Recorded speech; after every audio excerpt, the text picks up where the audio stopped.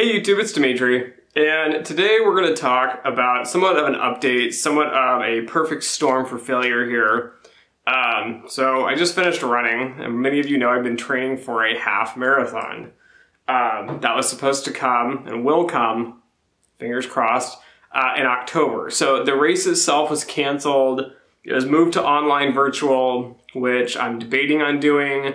If I do it, I'm going to probably try to map out an entire course around my house neighborhood at 13.1 miles to do all that. But what's going on now with me is a little bit too much chaos. I'm going to talk a little bit about the training here and the struggle of it in general. So right now I'm doing my full-time job. We had a big project come in. Luckily I'm not the lead on this project, so thank goodness for that.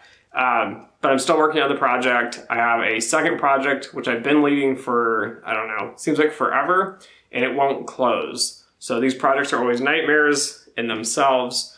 And there's politics involved with these things, and it makes it messy and not so fun, so work's a little bit stressful on me on that end. And then to top this off here, I had a baby, which is awesome. And I know a lot of you are like, you know, congrats, which is good. But the issue with that is now I have struggling to get some sleep here and there because babies are up every 2-3 hours. Luckily, ours is starting to calm down a little bit, and sleeping like 4 or 5 hour stints here and there. So this means less sleep. This means higher stress. I'm supposed to go pick up a car that I own in Washington State soon, due to a variety of other things. And so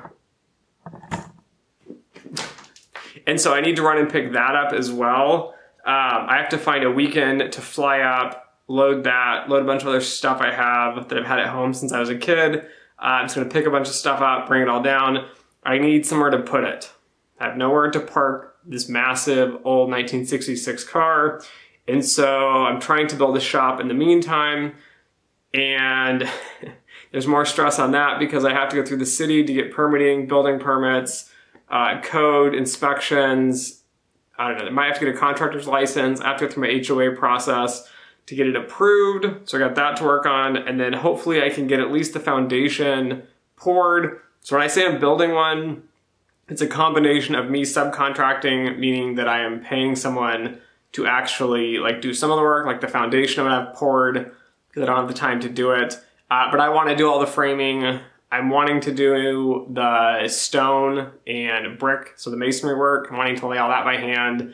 I want to do all the finishing interior. I'll probably pay someone to do the electrical, and I'll probably pay someone to do the roofing as of now. I don't know. My schedule's been pretty crazy. And then I've got my, normal YouTube, which is fine. I've got the podcast. Luckily, I've wrapped up. I think we're at 8 episodes, maybe 9 episodes wrapped up. And then I've got 2 guests I need to interview now for the podcast that are going to be coming on. They'll be coming on sometime during the season of the 12 episodes for season 2, closed doors. Anyways, that's all going on at the same time. I've taken on one quant conference presentation, which takes a long time to prep. For a lot of you who don't know, it's only a half an hour, but getting all the prep work done, putting it all together, doing the presentations, answering questions, and then fielding all of the social media aspects of marketing beforehand, networking with people, connecting during the conference, looking at the other professionals that are going to be there, preparing for any questions I might get from them. So that's all kind of wrapped in. And then I'm doing 3 one-hour presentations for a private presentations for a university club here in October, I believe. And then I've decided to maybe take on another educational endeavor in itself. So I've got too much stuff going on. I'm tired, I'm exhausted, like physically, mentally. Like I just feel like I can barely even exercise or run now. And so this is like the perfect storm of where, it's just like, you just don't do it, right? You just cancel it out, it's not a big deal. But I'm not gonna do that, right? Quants don't quit. So I'm not gonna quit, we're gonna finish this out here. We're so close, we're like a month away now. Depending on when I end up doing the race, if I sign up for a different race in October. I have realized though, from learning from this, that a lot of people have these really short windows for training for half marathons and marathons. And I always thought like, this is ridiculous, right? Why would you do such a short window? Why not just get really good shape, train for like a year, 9, 10 months, and then jump into it? I get it. If it's too short, right, you can't train fast enough. But if it's too long, most people won't stick it out to make the full training. So for me, right, it's too long and it's hard to hit the training and the intervals. I was already up to running a few months ago before the baby came. So probably like June, I was running like 10-mile runs. So for me, that's awesome, right? Hitting that 13 was going to be cake.